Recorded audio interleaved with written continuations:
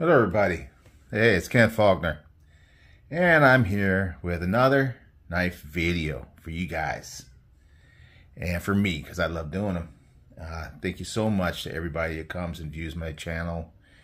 Yeah, kind of a small group. We're not like one of these massive channels, but that's cool with me. I mean, it's kind of fun to have like the same people in the comments.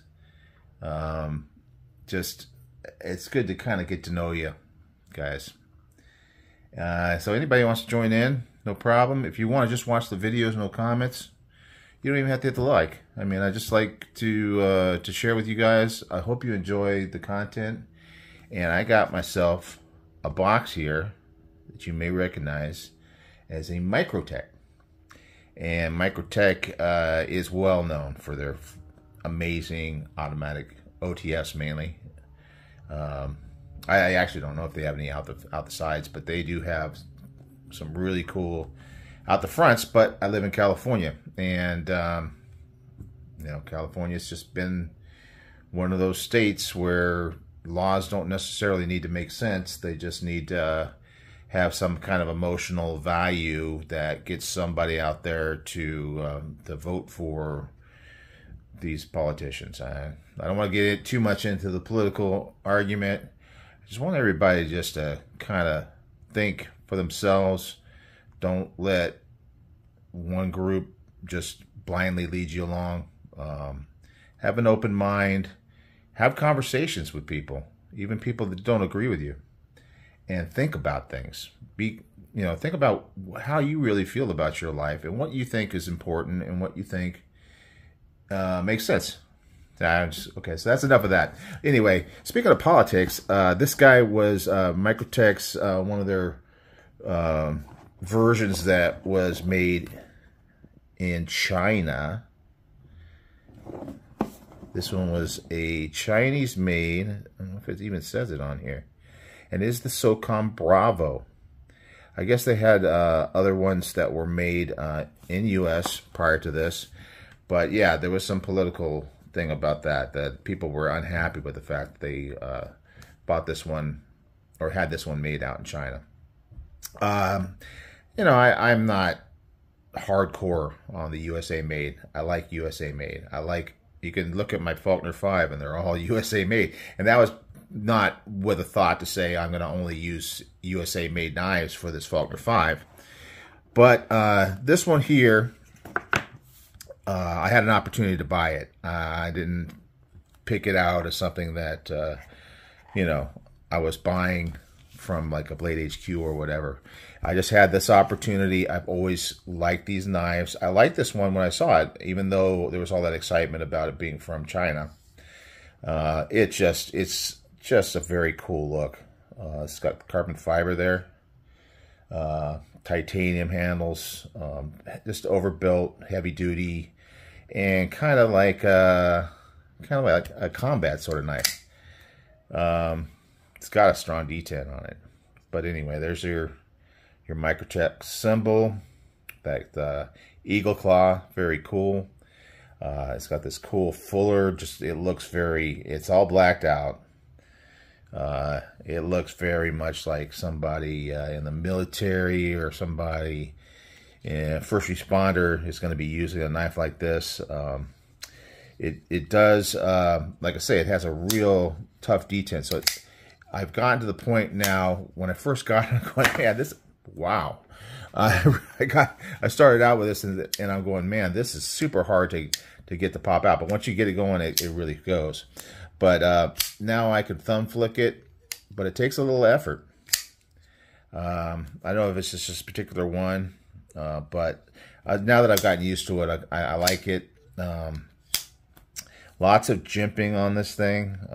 Just the gripping. When you have this in your hand, if I can get it, you know, of course, when I'm on camera, I can't do it, but right here, that thumb ramp, it just grabs your finger. It looks like something that's on like a tank or something, like a tire tread from a tank. But it just grips. And then you got this portion here, another thumb grip here, so you can push through Not so much a finger choil, but it does have a nice choil for it for sharpening. It's just a badass looking knife. That's all I can say. Hardcore, heavy duty. I mean, it feels solid. It's just solid built. So, you know, even though it's a Chinese-made knife, obviously there was some influence from this company because they do make very good quality stuff. Part of the reason why I've had this one for a while, this is not a fall off the wagon when I was supposed to not be buying stuff for Blade Show. I've had it for a while, just haven't done a video yet, but kind of the reason why I'm doing the video is because Blade Show is coming up, and one of the companies that is making some stuff that is really attracting my attention is Microtech.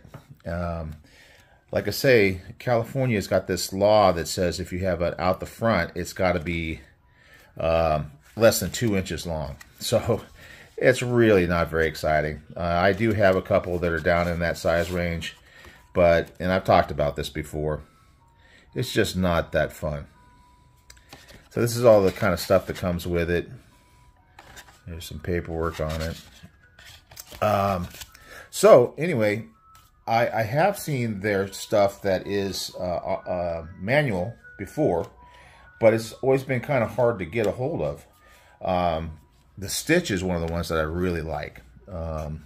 And, you know, when I first saw it come out, I'm going, man, I'm going to get one of those. And then even at Blade Show, I went last year, and I wasn't able to get a hold of one because I think they had some early on, but they sold out really fast. They were quite popular. But now this whole ram lock thing, now it's like an axis lock. It's not my favorite kind of lock, whereas this is a liner lock, or a frame lock actually, sorry. And that's more my style. Generally, most of the stuff in my collection is going to be a frame or a liner lock. But anyway, the ram lock looks really good. I was able to try one out when I did that knife meetup with some guys in the area. Somebody had the MSI, and it seems to work really well. And I'm not anti-access or crossbar lock or whatever, but you know, sometimes it seems like it's a little bit hard to, you have to grab it with both fingers. But the ram lock seems to be really good and well made, as you kind of would expect from Microtech, a well made locking mechanism. And the thing that's excited me now, or kind of frustrating me now, is that they are way more readily available. I was just looking on Blade HQ, and you can get the stitch, you can get the MSI, you can get all these knives. They're just right there on the site. You know, just say put it in your cart. Of course, I'm not buying knives right now. So when I go to Blade Show, that is on one of the top ones on my list, is to pick up something with a ram lock from Microtech, because they always have great booths there, really big showing, and I'm hoping that I can pick one up. If not, I'm just going to order one off of Blade HQ or something. But I'm guessing that, seeing as they seem to be more readily available now, that they're maybe putting out larger quantities at this point, that I'm thinking I might be able to pick one up and bring one home from Blade Show, which would be excellent. Knives that I buy at Blade Show always have like a special meaning to me. So that's one of those companies. There's a couple of companies out there, and I'm probably going to do a couple more videos talking about some of them on the lead up to Blade Show. But there's a couple companies out there that I'm really impressed with. Other companies I'm going, where are you guys? You know, you've been like really putting stuff out, and all of a sudden it just seems like maybe you're just coming out with new handle materials, or you're coming out with this new version of this knife, and there's just nothing that stands out that you're putting out right now. But there are a couple of companies out there that are really coming through. Some companies that I've been wanting for a long time to get, and I've just decided I'm going to go ahead. So we'll talk about it later in other videos. Anyway, this is the SOCOM Bravo. There's the SOCOM Elite. I think that's a cool knife as well. I haven't really been able to handle one of those, and maybe one day I'll have one of those in the collection. But I'm really kind of hoping that I can pick up a Stitch with a ram lock at Blade Show. We'll see. Let's all keep our fingers crossed for Ken as he goes, and hopefully he'll pick one up. Then there'll be a cool video about it when I get back, or maybe while I'm there. Who knows? All right, guys, that's it for this one. And again, thank you all. Thank you all for being supportive. After Blade Show, I'm definitely doing a giveaway. I'm going to be shopping specifically for giveaway stuff at Blade Show. And my intent is that next year, coming up after, you know, at Blade Show going forward, I'm going to try to do more giveaways because I really enjoy it. I really like to have an opportunity to give. I wish I could, if I had enough money, I'd just give everybody knives. That'd be awesome because I love it. And I love to see other people get knives that they might have wanted, maybe stuff that they just, you know, can't necessarily afford or just haven't bought yet or whatever. So hopefully there's going to be opportunities. I'm going to look for like a small little stuff to go in there, maybe some better knives. We'll see. We'll see what I can manage. After I end up spending money on myself, I may be completely out of money before I get around to you guys. Sorry. No, I'll make sure I find some good stuff to bring back. Anyway, that's it for today, and I will talk to you guys on the next one.